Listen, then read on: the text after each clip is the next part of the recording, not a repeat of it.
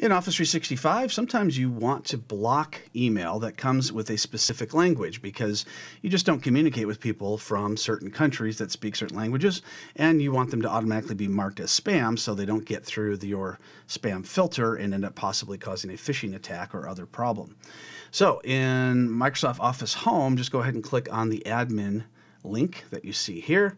Then we'll go to the Office Admin Center. Once you're in the Home button for the Office Admin Center, go to the left-hand side where it says Admin Centers and click on Exchange. When we click on Exchange, it takes us to the Exchange Admin Center. Now on the left-hand side, click on Protection, just as you see here, and at the top, click on Spam Filter.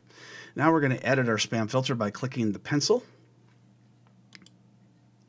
Very good. And then we're going to click on International Spam. Now make sure that the box is checked at the top where it says International Spam, otherwise this will not be in effect. Then when the plus and minus button light up, you can go ahead and click the plus, and you can choose any language you want from anywhere that you're not going to speak, so you don't want to get those languages. So we'll just go ahead and highlight a whole bunch of them, click Add, and you can see they show up at the bottom. If you don't do that, then it doesn't take effect. Go ahead and click OK. So now we can see all these different languages. If any email comes through and tries to send to me, it's going to end up as spam. When we're all done, just go ahead and click Save.